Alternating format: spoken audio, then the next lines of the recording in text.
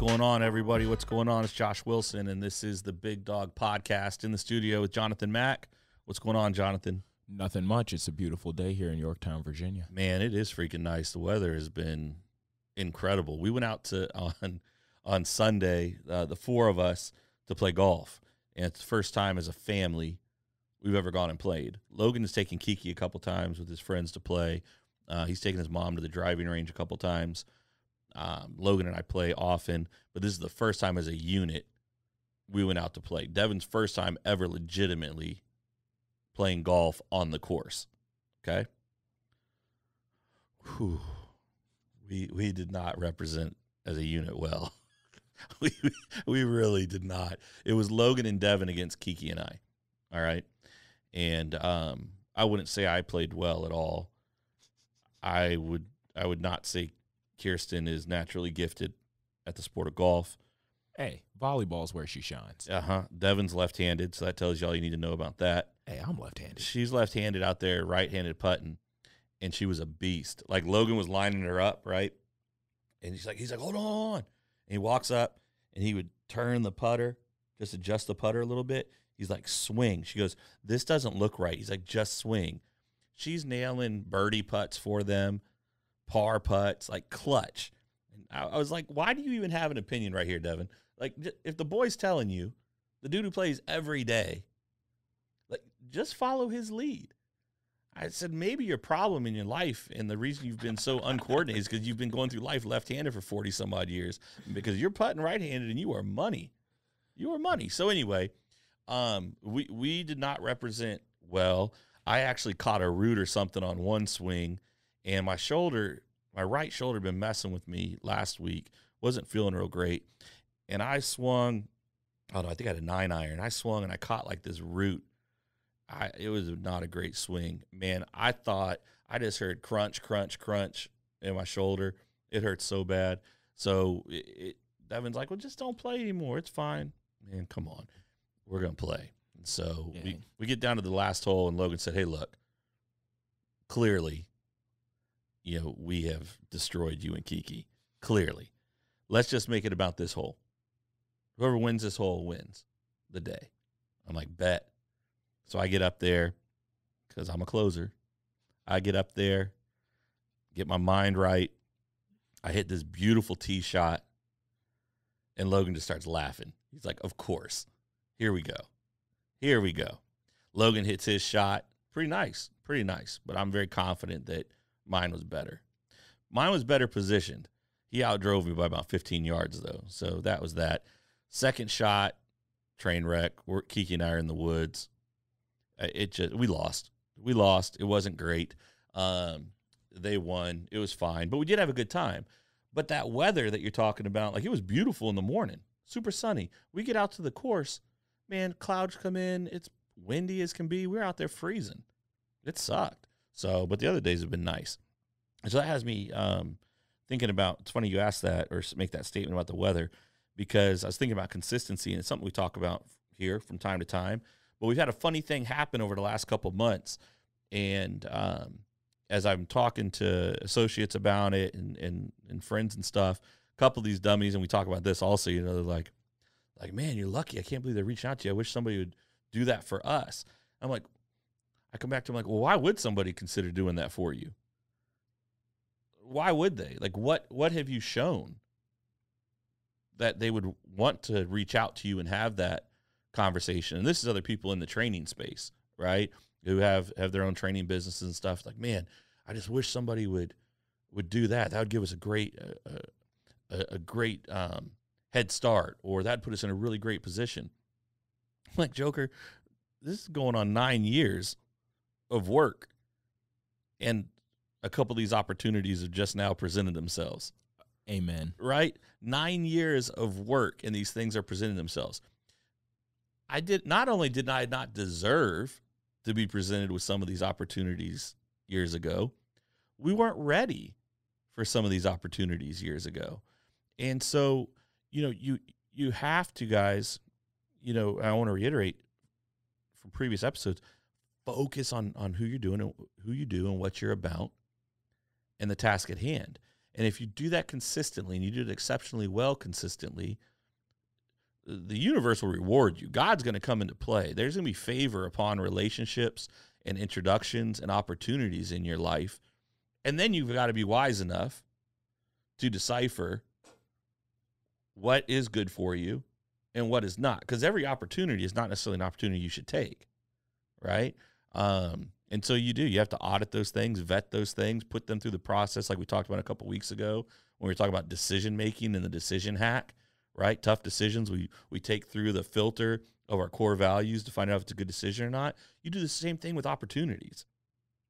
If I take advantage of this opportunity, is the next steps and the foreseeable future in alignment with our values and what we're about? Does it allow us to build upon our values and what we're about? Does it allow us to help more people, further establish the brand, impact lives positively for both dogs and their families, and our team, and our staff, and our trainers? Does it do all those things? And if it falls into that, hey, that may be a great opportunity. If it's a cool opportunity because of some exposure, but it puts you in alignment with people that aren't necessarily also on board with your values, that's going to be a problem for you. Oh, yeah. And I mean, just an example in my daily life, it happens with me all the time in music. It happened this past weekend. I had somebody reach out to me and say, hey, you know, I saw you got on Lyrical Lemonade. And for those who don't know, it's one of the bigger hip hop publications. They run a festival. They're based out of Chicago. My most recent song got put on there and somebody reached out and was like, oh, I see that you're on Lyrical Lemonade. Well, I kind of want to start making music. When I start, do you think you could get me in touch with them? And it's like, I've been making music for 6 years. Right. I have several projects. I have spent equivalent, probably at least 1 year of what I spent on college tuition on making music, and that's just me. Yeah. I don't pay back student loans because I put money into the music. Right. And to have somebody ask me, do you think you could just do that for me when I start? It's like there are no shortcuts. There are no easy ways up. And the only thing is consistency. Yep, consistency and consistently doing the work. And, you know, it's funny what that consistency will create. And, you know, so for us, we were contacted. I've got multiple locations right now, you know, within our training brand, Off Leash Canine Training, where we're working with incredible organizations in those localities, great established businesses that are in alignment with our values when it comes to dogs and treatment of dogs and clients and community and investment and generosity and the service and the experience, and who have reached out to us because of things they've seen about us through social media, through our YouTube channel and millions of views and thousands of videos that show consistent experiences for our clients. When they see the thousands of reviews from clients and they consistently roll in daily, you know, with very similar tone and messages behind them, they're reaching out to us because they've been doing their homework. They've been looking for someone to partner with. And so through doing their homework and their research, they're like, Josh, there's nobody like y'all here that create the type of experience that we're looking to, you know, and they're like, we get people coming to us all the time and they're like, hey, I want to come in here and train, or I want to do this for you or do that for you. And I appreciate that. And then one of the comments one of the gentlemen made to me the other day when we were on the call finalizing some stuff, he said, I really appreciate the hustle, you know, that they're out here doing that, but they're in here asking me to do things for them where they have no track record of ever doing anything for themselves. Exactly. Right? And so I don't ask for anything beyond how can we help.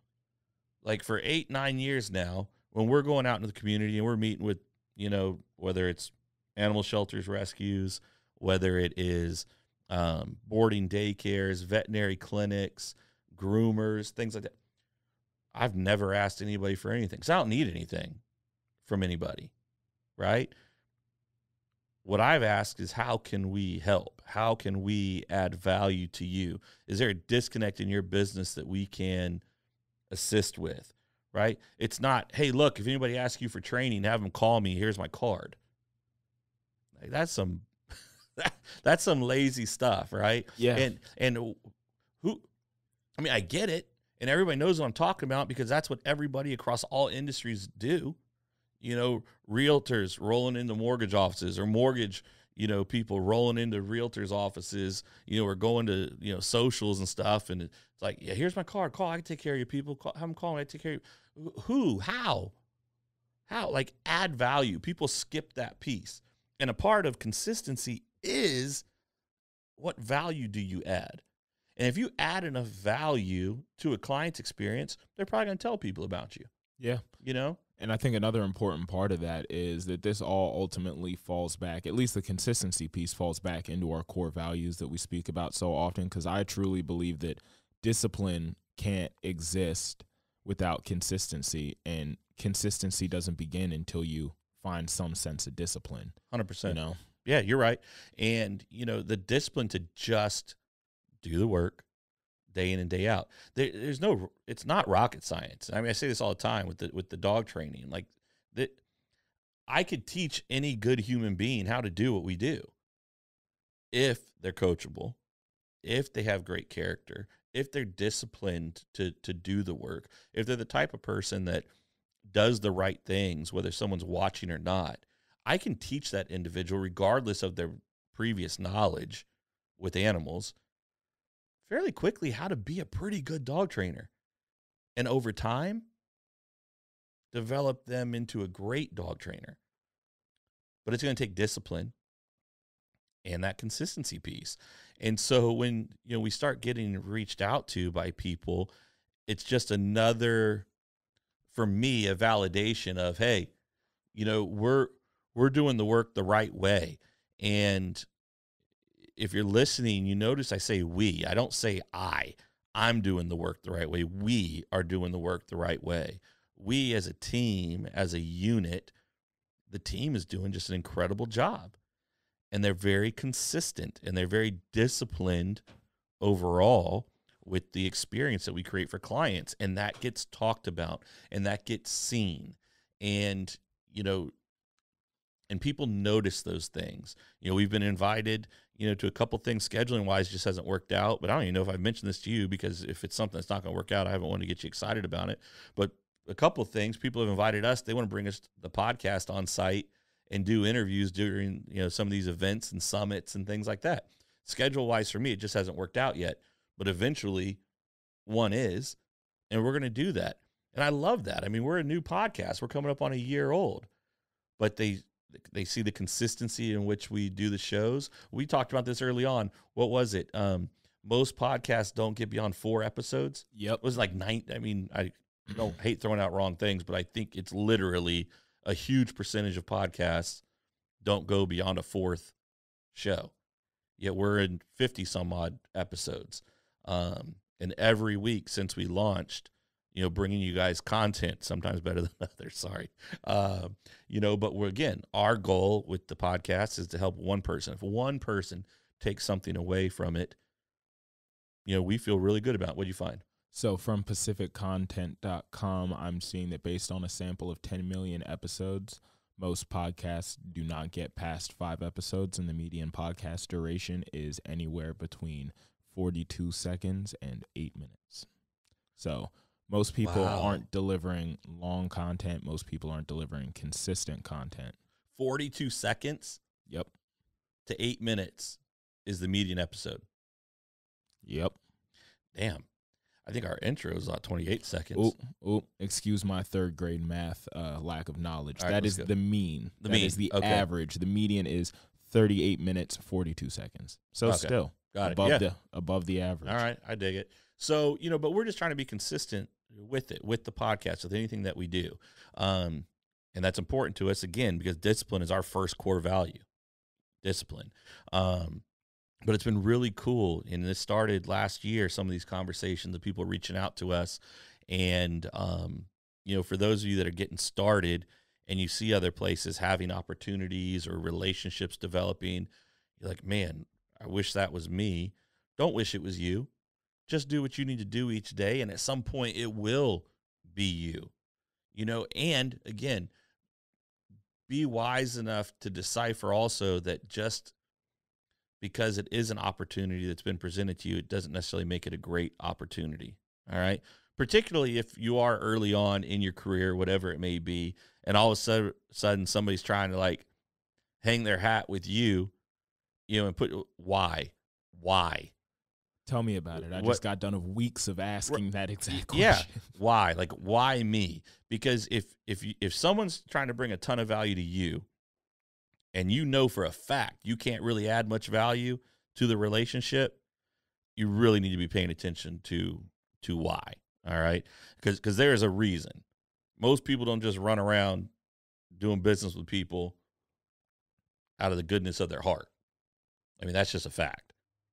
That's just a fact. So there's usually a reciprocation there. Now, it's important to add value.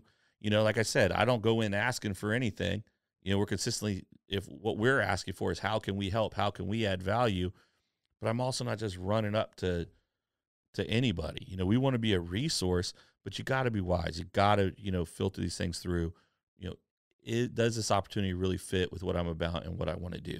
And we've said no to a lot of stuff over the years. It's really cool, though, the things that we're saying maybe to right now, and that we're going through the process and building out and seeing if a new relationship, or business opportunity can form. So it's pretty cool what comes from consistency. Consistency is hard, but in every facet of your life, consistency pays dues, and you got to stick with it. So pay attention to that. Be disciplined. To Jonathan's point, discipline is the only thing that will get you to being consistent.